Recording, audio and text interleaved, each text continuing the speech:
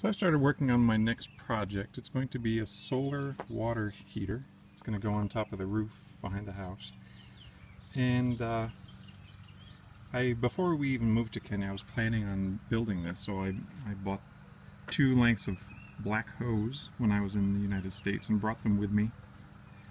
And this is what the water will go through to heat it up. This is my makeshift design. The measurements are coming together as I build it, but basically here's the slope of the roof, and there'll be a big platform of wood on top. And then I have to support it with different lengths to make sure that it's level. And on this platform there will be a big tank that's 230 liters. And then coming off of it will be this coiled hose.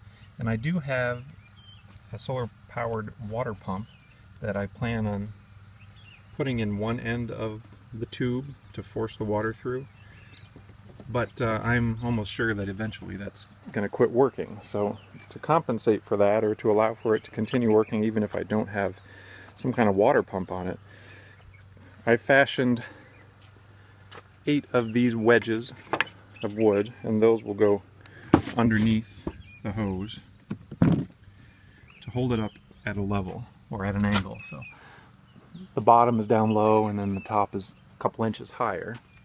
And the theory is that as water or hot particles rise, so the cold water will come in at the bottom, and hopefully it creates a natural current as the water heats it up, and it flows around through all the coils until it reaches the top and then goes back into the tank. That's my theory. We'll see if it works or not.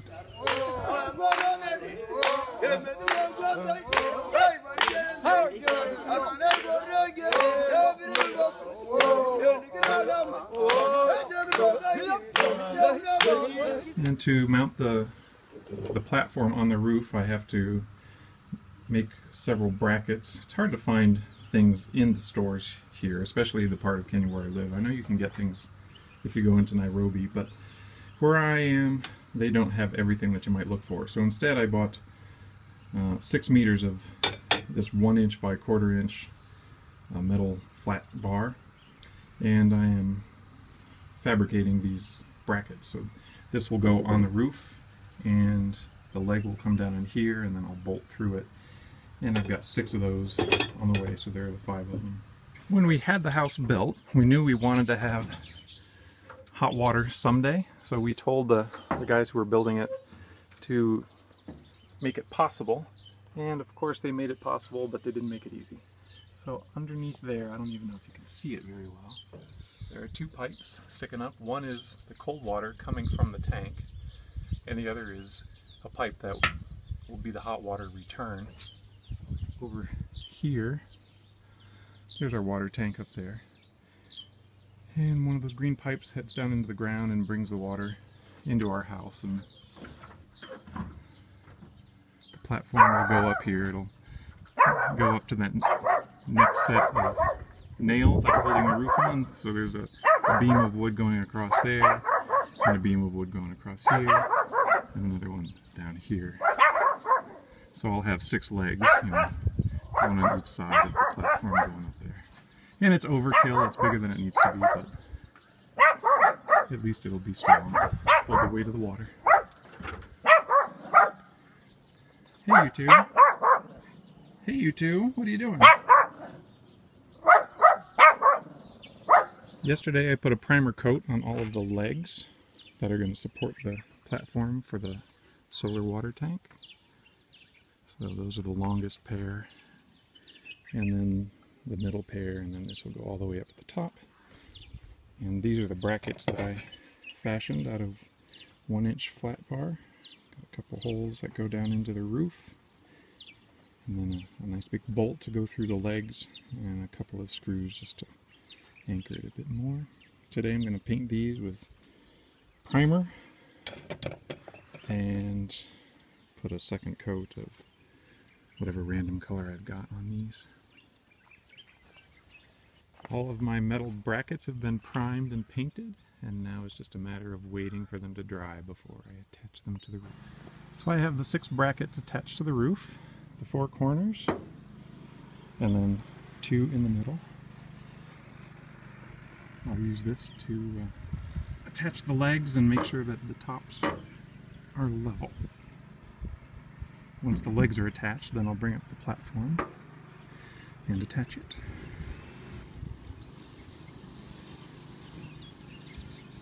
You know, it's usually not too hot here where we live in Kenya. We're about 80 miles south of the equator. But when you're up on top of the roof in the middle of the day, it gets a little warmer. I'm attaching the first leg to the roof. I've got it braced so it's vertical. I forgot to film the process, but I got the platform up on top and covered it with several pieces of 1x6. And then instead of painting it, I just covered it with a couple sheets of this black plastic, pretty heavy stuff. And on top, I've attached those 8 pieces of wood to create the cone shape. And I'll attach those 2 sheets of metal on there today, one on each half, to finish the cone. Alright, the first half is on there. Nice little cone. So there it is, the cone of metal, and the garden hose laid out on top of it. Hello, cow. I've laid the hose in place, and then I have separated them with nails between each one, which allows the sun to pass through maybe a little bit and reflect off of the sheet metal to keep the tube more thoroughly. In theory. Now today I went and did it. I drilled holes in the tank, so there's no turning back now. This side, this is a water inlet, and I put a valve on there so I can stop the flow if I need to. On the other side of that inlet is this ball float. I haven't attached it yet, so when it fills up it will turn off. So on the other side out here, this is the water out. This will flow back to the house. So cold water in, and hopefully hot water out. Over on this side is where the coiled hose will go. And this one is lower, so that takes the colder water into the coil where it goes around and around and slowly rises up. And then when it comes out of the coil, it goes back into that one. It's about a difference of 3.5 inches. So time will tell. Now I've got to climb up on the roof and attach it to the pipes that are already coming out of the house. I have attached blocks of wood around the base of the tank so it will stay in place, and I painted it. I got tired of painting down there and waiting for it to dry, so I kind of painted it in place, which should also help seal it to the plastic and fill any holes that I made with the screws. Now I'm getting ready to attach the hose to those 2 spots. It is sunset, the best time to do roofing work. And the cows are all coming home. Hi, cow. Mommy and baby. And the rest of the cows, maybe you can hear them. Over there on the hillside. So there it is. It ain't pretty, but hopefully it works okay. I'll secure the hose over here a little bit more tomorrow. The green pipe connecting it to the pipes that come out of the house. Well, the sun is set and I have it all connected. You can hear the water pouring in there. So far no leaks, but there's really no pressure behind anything. The hardest part was sitting on this inclined roof for a couple hours, cutting and melting pipe together. And those wonderful people who, oh, it's too dark, no. The situation that the people who built the house left me with, trying to get that pipe connected under the roof right there. It was a tight spot. I've got my shut-off valve going in for the water supply. And we've got shut-off valve coming out for the hot water return. Here is water from the cold tap, so from the bigger tank up above behind me. And it is sitting at 70.5 degrees. Now I'm going to try and get a measurement of what's happening in this tank, see if it's any different, even though it's only like 10 in the morning and it's been mostly cloudy today. But let's see what we've got going on. It's hard for me to say, even though it's climbing up. Ooh, no, it just went down a little bit. Ooh, it's going back down. Oh no. Looks like it's not doing anything worth anything yet. That's the same temperature that it was before. Oh, it's dropping lower. It's colder. It's a water cooler. So I'm trying this little experiment. I put some blue food coloring down at the inlet for the hose that is supposed to pull in the cooler, colder water. So my theory is that if it starts flowing, that after a bit, ooh, some bubbles just came out. How exciting. After a bit, the blue food coloring, that water should get sucked through the tube and come out over on this side. I got out my solar water pump, and it's still partly cloudy here. So right now, it's kind of periodic that I can hear the pump churn and then stop and then churn and then stop. So I've got it in the water inlet. I put some food coloring in there, but still no sign of it coming out the other side. Ooh, you know what? Yeah, I don't think you can see it on the camera. You know how the water gets shimmery when there's a hot and cold difference? I can see the little waves in the water there. I can see the heat rising out of that tube. I really do see it. Two important things to note here. First, and most importantly, Tusker, which makes beer here in Kenya, started making cider, and it's actually pretty good. So I've got a mission now.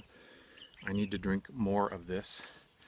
I'm going to paint these black and line the outside of the tank with them to help insulate the tank. It takes 32 of them to fill in all the little holes around the tank. I've got, including the few that I've got in the fridge, I think I've got 16 so far. So I'm on a mission. I attached a longer rubber hose to the end of my pump and shoved it into the hose on the water intake side, and a ton of bubbles have been coming out. So I guess there were more bubbles trapped in my hose than I thought. So the bubbles are coming out, and I can see the heat difference in the water now. It's very visually apparent to me. I just don't know if the camera's picking up on it or not. But I can really see the heat coming out of there now. I also I squirted more blue food coloring in there, but it hasn't come out the other end yet, so maybe it just takes a long time for water to travel through 100 feet of hose. Ooh, my blue food coloring is coming out. It took a couple of minutes, but there it is coming out. Stuff is happening, I'm so excited. 80. That's not bad. I'll take 80 degrees coming out on the other end. It's that magic moment. It's toward the end of the day. The sun is behind a cloud right now. It's about 4:30, I guess. And let's see how high we got. Hey, look at that. I can accept that. And it wasn't the sunniest of days. It was pretty good, but not sometimes there's not a cloud in the sky. 90, 91, look at that. I would call that success. Here I am at the end of the first day of the solar water heater working, and it was successful at raising the temperature from about 70 degrees up to 91 degrees. So I'm pretty pleased with that, and it wasn't the sunniest of days either. The next trick will be to insulate this somehow to make sure that the heat that I do gain, I can retain it. And this is my first attempt at that. Those are my apple cider cans that I painted black earlier today. And use some silicone to attach them. So I've got to drink a few more so I can put a double layer on all of these spots and fill in the last few gaps. There are several on the other side too. But overall, I'm pretty pleased, this being my first attempt at a solar water.